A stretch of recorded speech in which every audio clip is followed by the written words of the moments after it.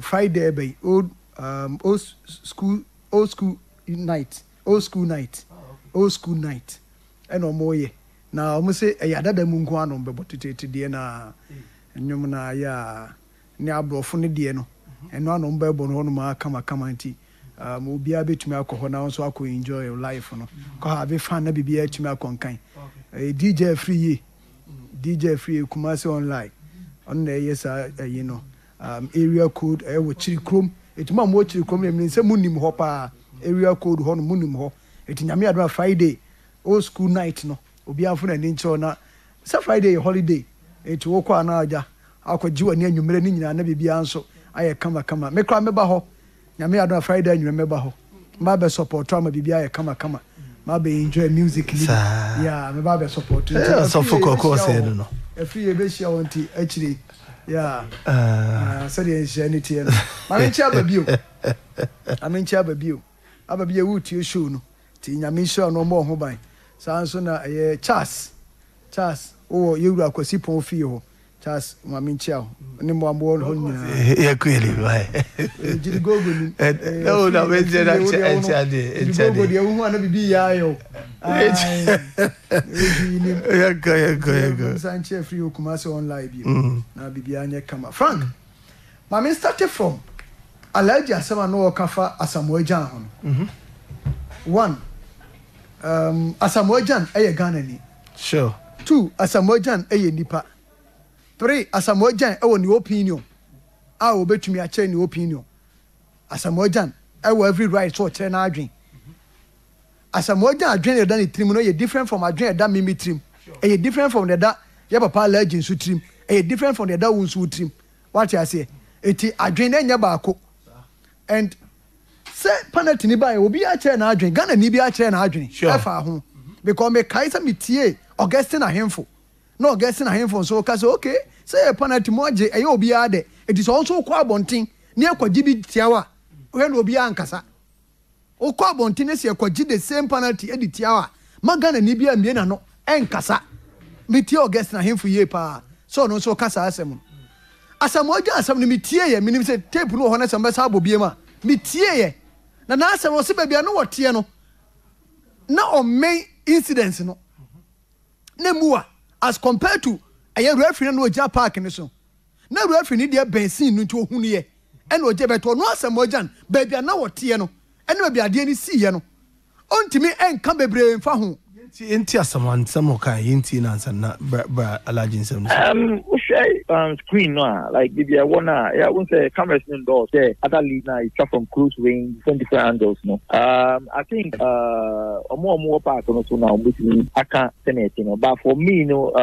the infringement you know from Bibia you know say if I can't top from so easy but referee no so no so e ben e no so ehun ye me de mi hu wo field no so no e no na because but when the referee no so very very close no so e di e no na e be timi aka back for me per se no the na me no I think that Amati went down too easy for the penalty to be whistle but me imagine na me sure you know I think that more back now more closer to the incident you know omo na betimi actually well because then it didn't happen you know obi betimi agi obi inji because it happened in the flash. And this kind of games, no pressure.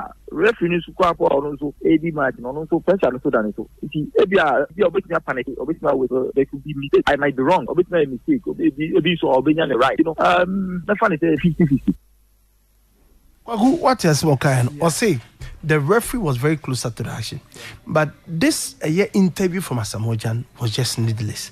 There are some interviews. One thing is that you don't have a say. Adibia we superstar simply obekabia no news that is it what I say but we nipa do even so for train on na adwene what I say we nipa me the very do ye interview some be kind say Asamoah ebo armband no ena ko katim no no obobia ka bia interview we en ko grant interview we ka bia nka asem we onka but they say o won chen etu otimi kire na adwen what I say na adwen na wo kire ye no o say se referee na ben and the referee na betime hu ni ye but wo hu ni se amate e confirm easily what I say e 50-50 e bia referee ni nya no right e bia referee ni nya no wrong ni nya wo kana wo asem nim and e true e better say referee ni nya no wrong Every time I say referee ni no right. What you say? Some me tell me who say you soft and you have every right. Some me catch a penalty na you soft. Unless I may decide is a main comment on I am imagining the fact say me ya Ghana ni chances ade no enya men catch ye. What you say? Say me ya Ghana ni all right, me ya Ghana ni all right. But me who say no. Wait there. Ye ye didi an ka enya ye de. Etimi entertain. Etimi comment on. I am my opinion. And me myself decide say no. No way there. I'm koye. What you say? Yen nyina yet say issue to me see. No be a China adwen dey found. Obi fi say ye. Example ye. Akwa polo issue. And anya na ka no. Akwa pin polo issue. So be obi a China adwen. Obi a China adwen. Obi fi so wanyam fum so. Obi so da bi enye. Eti an issue beto ho. Obi a woni opinion. Obi a be person fa na asem timi di free ba. Eti Samoja so ye Ghana ni. So obo band na Frank interview nko onye. Anutina akoda e friend say and the yado. Nyesa ne friend. He has not retired from the Black Stars. Still he's the general captain of the Black Stars. So in the Black Stars. So retired. Still he's the general now with him. Again, that also, yes, sister Bibia, that the change Bibia within the Black Star, leadership. No, still is there. Change Bibia, yeah, change Bibia. When is you know? Then now you are captain. And your friend say, do all Osman they say, Thomas Epate deputy, Thomas Epate ni wa Jordan na you Jordan na you ni wa. The all South Africa goalkeeper no. And what yes sister Bibia. Yes, it's a BB of Black Stars. Captain, yeah, friends, man. Oh, you're general captain, you. As a modern general captain, you. What I say? Black Stars was a general captain. As a modern and what film is all one time. What I say? I've gone on Kobe, and man can will be a Trimonian the own Kobe. What I say? Oh, yeah, some modern. No, Mamma Church or move here. Let me church or move. Young Quay. Me church or move. Ghana for the Brabreno. Ghana for the Brabreno. Sasamoja Boboa will be any problem. Sasamoja will team and a Wobo won't train will be any problem. But some of you can say Nippon only club. And Nippon or Mobo. Nippon Adimit any more you do. And to train every to wait. What's the fun in Afcon? And Afcon won't mean Kobe. And many so coach Milo Quabecas or friend.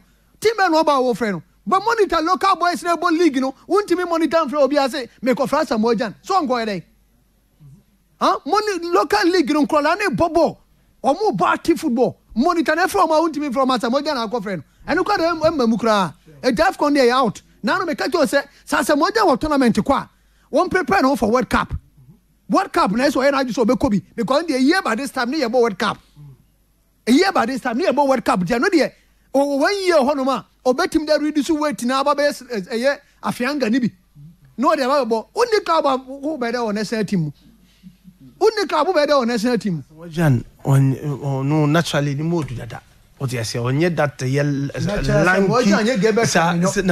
and yes, sir. As a Mojan, Mohammed, Kwakutiemi, on your lanky players. And as a Mojan, on this Obama Young most type of players. No more to Kaka, so I say, but the idea is say, now or put on a little bit of weight. And it was so better me. He can dream and come back. As a Mojan. Frank, I need Japanese first more bija football. Minkas on your bobo. Minkas as a say, as a modern tournament, we will pursue Kobe, your World Cup, and your Afcon. Afcon, and your Akawa month near Afcon. Your friend, January, December, Mundy. Afcon, and your time January near Afcon. Nippana, I can ask them, or no, because I dare to me say, or put on weight. And the friend will yet 10 a man is swati. 2, Nippana, one club. Nippana, I can ask them, one club. As a modern season of Germany, as a modern match, be able to be about 30 minutes. Tio, match be a full season. 30 minutes. And the same player, any more you do. The same player in the club. Where the rock attempts on the neck of where the rock offense on the neck of season of Germany. As a modern to me, Bobby 45 minutes. As a modern to me, about 90 minutes. And I can say, see, I call Wofia. Over to make a case, their money say, season of your Germany. None the performance was through. Now what to me a more time at the man club. It is a no fear, Bosumi Bakubi and Yashi. But a whole season, match be annual to about 30 minutes. How many matches was our boy Agumpo? Let's say Nipano of you, say, yeah, companies and financial Afcon. For just here. Yeah, for concerning Tom Chain. No more mobile, no one can say, or what tournament to qua, a World Cup, and one training on per club and no one no na wo jane na so asem ne yetiawa Frank back to na asem na waka no me sala age gruza say omunya abotre yes Asamoah kasa e carry weight Asamoah kasa e carry weight enu ntina South Africa for na som say Ghana for kwa be pona onya de omra ho Ghana for nya yadwo say ya pu obi a e na adwen no wa kire e na adwen na wa kire no obi a kire ne de yes Asamoah no e star Ghana o kasa e carry weight nti e na mo obi a fa na asem no o ka bi but players be back ka bi Mohamed Polo mu nyina ka bi obi a ka bi but because ya Asamoah anti na ma asem na be kakra so obi e ka bi Frank na asem no kan mi hu so won mi hu so o ma no gina park ni so ball no mo bi o won chen it is a issue abani abusa no wa che no opinion anu ano mi hu so bi a wo ho a chinchina ye ka akoda na no gina park ni so ball kwa no say no so kan ye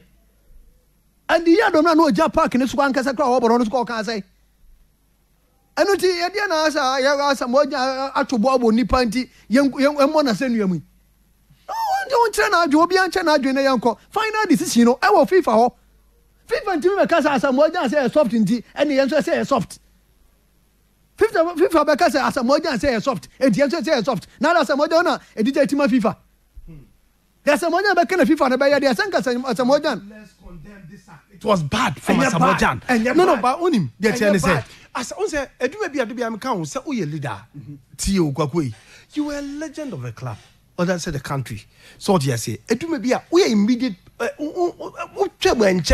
as captain of the team now babontin say Brefia Westler was meme say madwen wo ho egwaku no njana ade atiachi manshi we be about no make us focus but you are national your communication the ma Ghana mind ni nyina ade no one no opinion o kire Asamoah nkasa ma Ghana jade no one no opinion in this situation it doesn't have an opinion sadenti atiase ma ba ye kan wasem bibi aba o ma ni nyina ma de no wo ko kama South Africa for ade no kwa ye kan asem nwie o kwa na FIFA for so asum the legend of the club and I said the national team Asamoah was at the stadium although he knows football about football was work about ko bebere or say the penalty is soft me take a general assembly so e dey take a decision what best somebody my mercy when legends for kasa for how much assess decision Debbie I don't mind no Frank and you obi asem obe kan aga the FIFA dey baba ye aduma but I don't think no omo gather more evidence about it o a decision and the referee take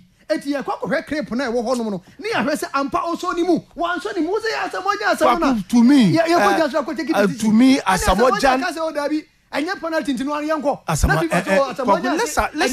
it and try it Frank and try it no mo yesa ho ase Asamoah ne de ontimi nkyere na adwen oba bia anya sasem we mu na de he ne anya asem no nkyere na adwen kwaku de he Yesu be sa ba bia no no ba ye media da no be bisa say penalty no say Frank ye fanto ye nkwa edim wo ku ye original wo see ye fanto then a player who what's wrong okay me before the game before me the entire me ka say me comment wo ho no e ye maso me ka before the game me catch you say ade bi agane be ya wini bia yenye either fair or foul me yenye ne yenwini enye ne awini ti ade akira me busa na me return my opinion say na ball no ye penalty ne maso me ka say either fair or foul me na me can say enti no me ntira ma adwe bia ya me kan na si na me hia win but mama mtie adwentrem fi Facebook for no na me so say me no mo share social media Facebook mo so add my voice do you think that Asamoah and the comment was a fair comment with regards to the penalty no and as mo feel say it was a bit harsh on Ghana say the penalty was soft in his hand your man mo so bet me actually wow what the comment baby no o say baby o say went down too easily that o confirm too easily and just soft too but you na me tell me so o confirm tentem eti o confirm tentem no referee na ben eti either say referee nya right or referee nya wrong Asamoah say mo kan ye no eti mi hu de enti a say Ghana for nyina pe say e bo Asamoah say Bible say on nema hu nyina ho kan ba le nyina ne fatai Bible the asem no de fatai de ho kan no de na Ghana for say nipa mo kan asem and the year no no jump park ni so wo bobi no we condemn ye condemn no Asamoah say referee ni so nya ne good o nya ne bad e na asem eti mo Facebook no obi enfo na adwen kyerɛ mra o ti say because issue ni nya issue Frank me to way ana me ka kyerɛ o say say me before the match Masman beka ye na and can my opinion no e bia nka nya wo de and don't expect say me beka na be ye wo de me hu and de me dwene sa na meka de me hu ni de me dwene sa na meka o je me di ka say e bia Samuel and asu jirama wo bo bia mband bona e bia nka za no nka but ne hu no say me so me Ghana ni asama ba me ntime so me chema adwen. Some of the comments are on Facebook. That make Jan Dinak or say it is very wrong for a former captain to betray the team instead of defending it. That is Jan.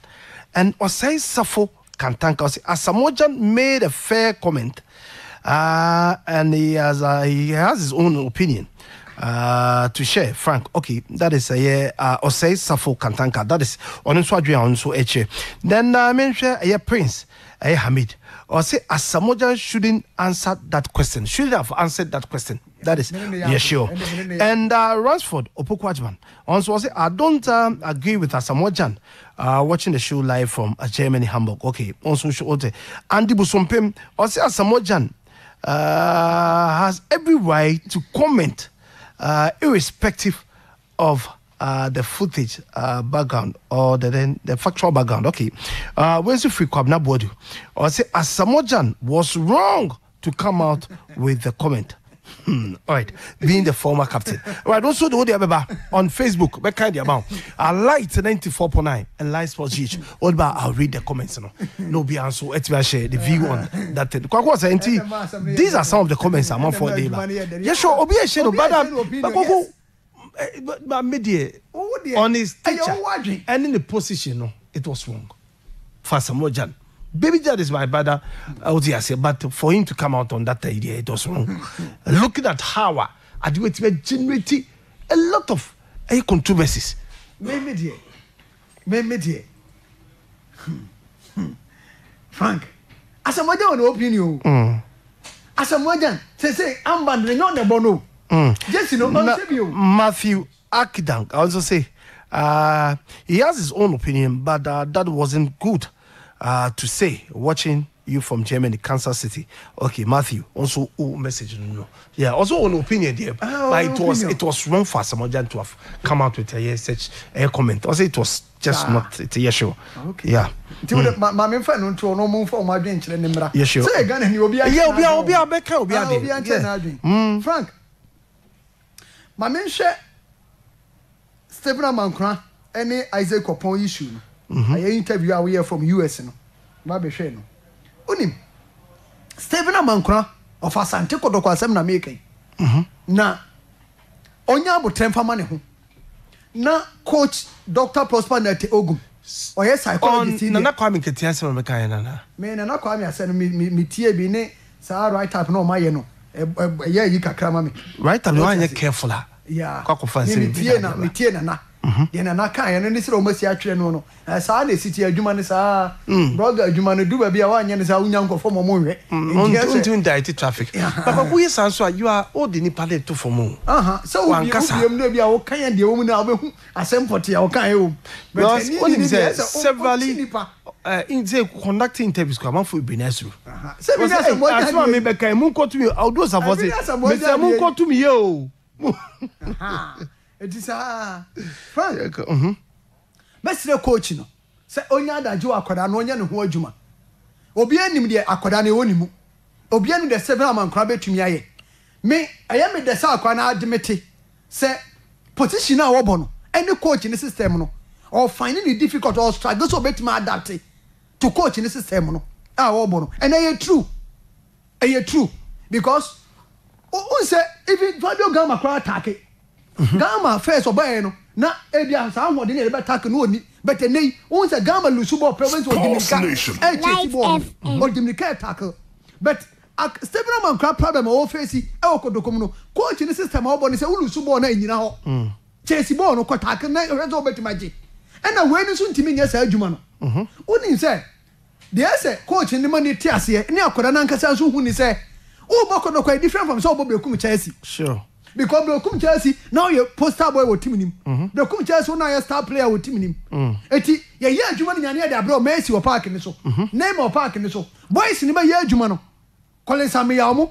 aba ye adwuma na timi dia ba esia mo ba ye no mo da brew eti wo de olusu bo na wo lusu nkofo gina hono ma ye taka ye adwuma na timi dia brew enu ye brekum eti wo timi agebo na de ko esia no wayi wani what you say but asante Kotoko na ye ka no Poster Boys no mo doso stars na wo mo doso eti hanu uma me gina ho nka se enko ye adwuma ne mfa brew because Ghana etu America Retumalamte etu America what you say muda mu to America o park ni so eti obi enko ye adwuma na mfa mre eye stem na man kran so onko bobo ni nche and again onya ball no so na ya instead so obeto ne bo no Frank on to ne bo onto ne bo enu ti eba ne se be ye di se coach be issue because coach ni system na wo bo no untimi e je NC2 again ni position na wo bo no Isaac aye Oppong modern bo no Frank so ye coach a wo me charge go pon ma e bia man kran mo sure for now they akoda ni ye no park ni so this is say the Oppong ye wo be bench ni se onko tranche na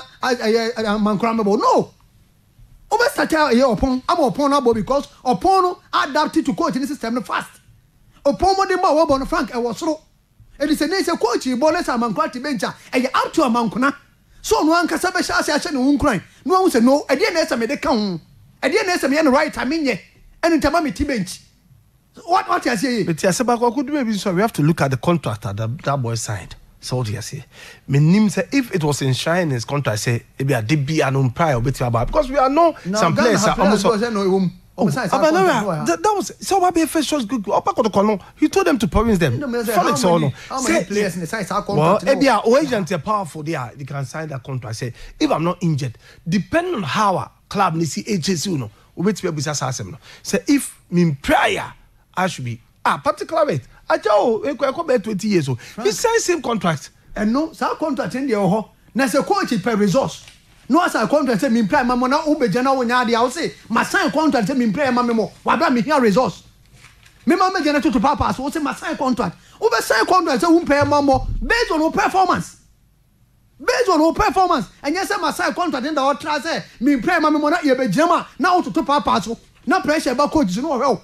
Frank NC abelewa can I say such a point in time Kotoko do be mutimi bench no the point in time do be near bench no because team need resource sure team no resource ma pressure wo and we a coach was Ante Kotoko next resource ma Frank pressure be ba wo so team last season a taking lead about 7 points I be the free in some na sa coach no na do aba se ba be bo Kotoko akọ trophless last season FA Cup League ni nya akọ trophless na season we do aba na so obe ya supporters in your expect so be league no management of the club expect so be league even board directors omo target is afi o league because once last season a total failure it is afi so man league na e be affect wo enu ti omo man kan jo say na wa sign contract no sign so imply omo ntina oni na mu na be Frank NC so aya akoda Stephen Amankona no and na say try say obe adapt to coach ni system no obe up ni game no.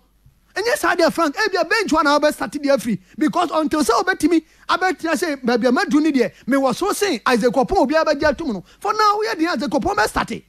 Abo born unti, ayakoda no ankasa na eso transe. Say bia ni training no, and eso double. And I say, and then eso de can ball ne ho. Ayabo ten eso onya. Say be obetimi ahye go.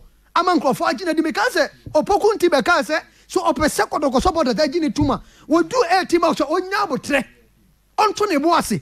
That's all right, so impressive supporters. No, we yes, I want to me. And you no one as a transit, no assassin, and no more Ben on any coach, no, and as a Timmy Buano. Frank, Isaac Oppong, my unit, so your best player. No, me no more yardney.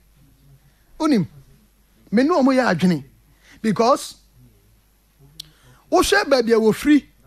Anybody about Druna, Frank, baby, I could only free. Anybody will be Druno. Say you say we your best player. And the Kotoko 1 man tell Chemuya. Frank o deserve it. Ebia me to am so me 5. Maybe to say me ma prayer. Ebia me ma Razak. Me ma Muda. Na mama your friend is saying Isaac Oppong. Sure. Ebia me say players me nsa we. And me do be ma. Say 5 matches Kotoko abono. We mu na me hu say wo ma yi wo mo ho ama me. Muda Siru.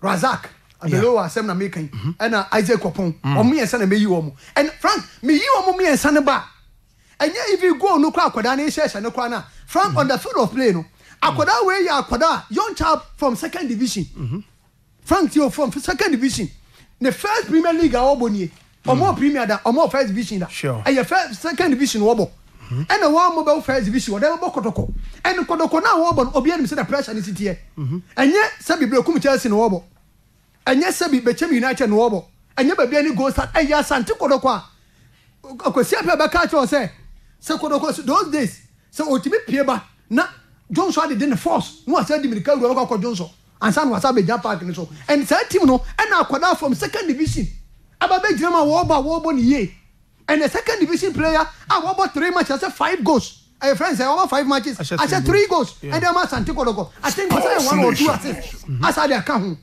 and it's all this about somebody any man from or deserve so oje because muda dey onye new e Premier League nim muda nye new was Santi Kotoko set up wo hu ni nyina bi wo Premiership nim Razaka Belo abo atukwan akọ asaba bo national team nyina etu ono no ye bibia from enshada nye news but akoda we dey pay ba bi wo free ene ba bi wo ba bedu ene dey wo gran Kotokoma wo ye etima ye timi tabilisika akoto players akoko dam anke George Bekasa abrani ye koko fa abrani do mo ba but Frank Oba sele o mu ntimi etima ebinum timi gidi e wo mo club mu obo perform ye obo ni da so say we Oba Kotoko no obetimi abono aboni ye Frank omo nyina ba na agin mo mu ntimi but akoda keto we atimi aba after 5 matches or gini din or trending obi e kana asem or disappointing ye the performance e good she goals a wache she akoda di goals a wache enti say bosumi aso na mpanyimfo say ye yi player of the month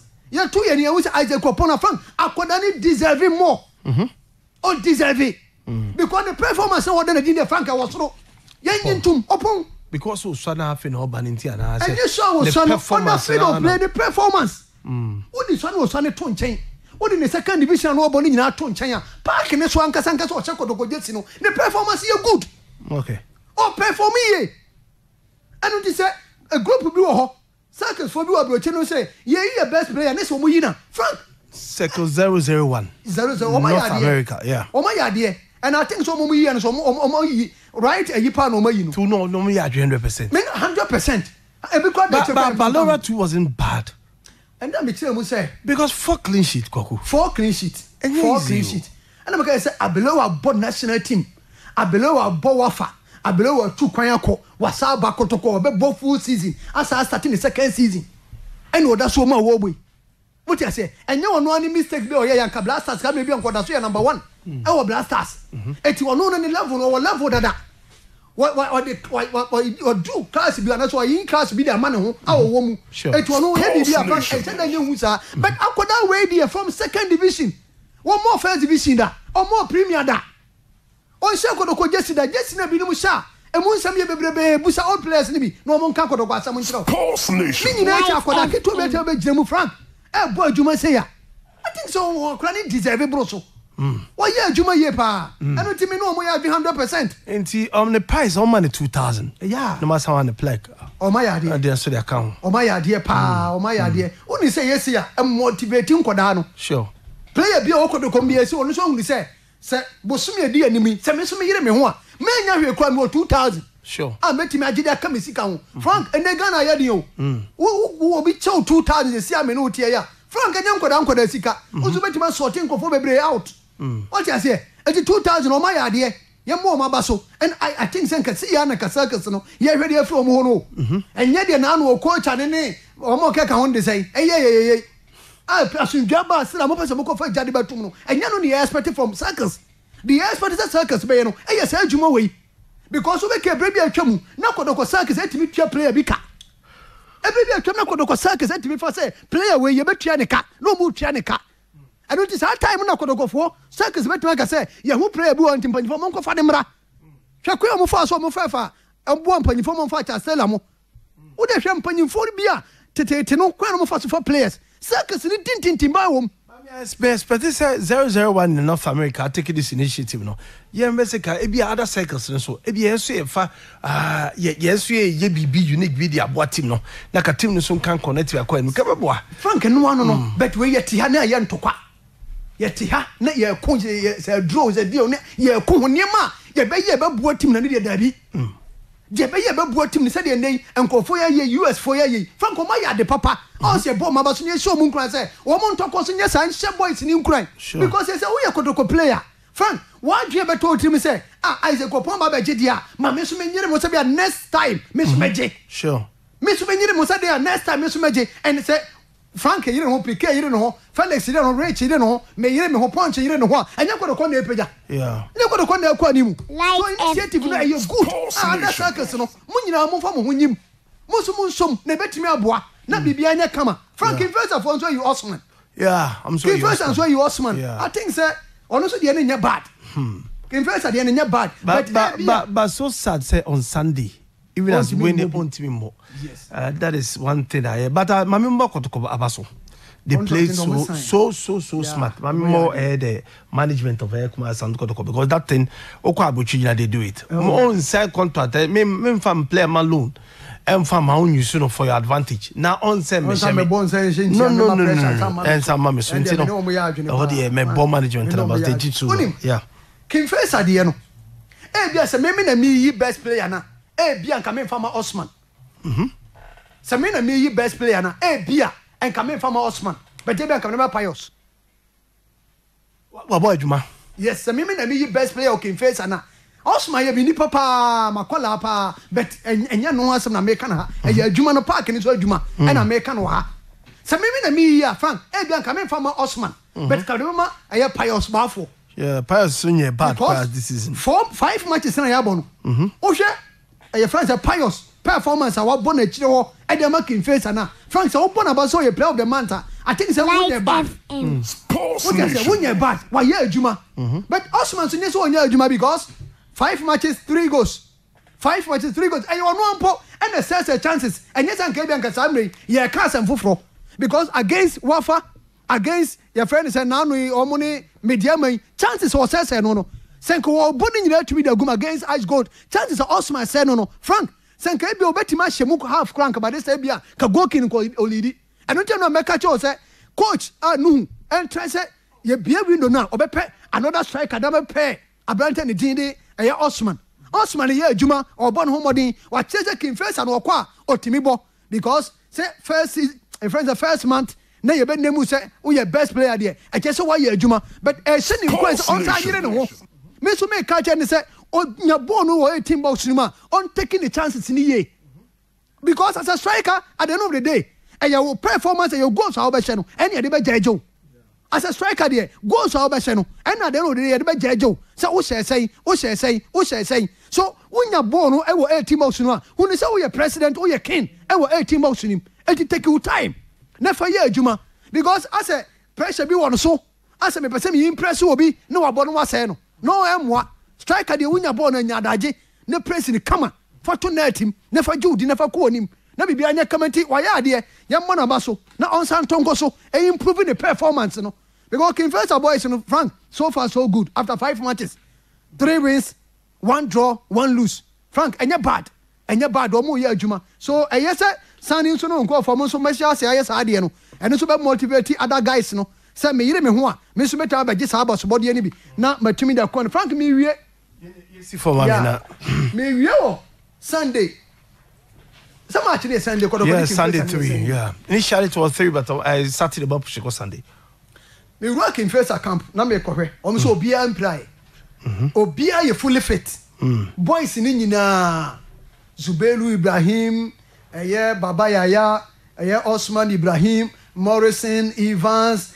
Atakis Obia you fully fit sure okay and I think say you good and then enua o ma say nya sponsorship just say King First camp no asundwe wo ho good news ni nam ho and the be Sunday you betima hu ade foforo wo ha and then Asante Kotoko camp Frank we dey metete ho Asante Kotoko camp ahonso good news so ho because time about say Ganiyu and then Muda bia wo 2 yellow cards it is obo King First na se nipa no konya yellow card pet say against House of Folk nipa no ntimi mobi so otem komona se ontimi mobi and then has de no ya twekọ akire it is a player ni Japan kile so body attacking First Frank onwene has match won say memix has match ntimi twetwe me nan so otiase memix has match ntimi me twetwe me nan no yes obi abetima yiri yema timi aboniye and ebesa ba coach no anya peace of mind there na dwuma because all your coach na wo bebo a week to House of Folk game na o players mienu yes we yellow card mienu we anya mienu Muda any your captain.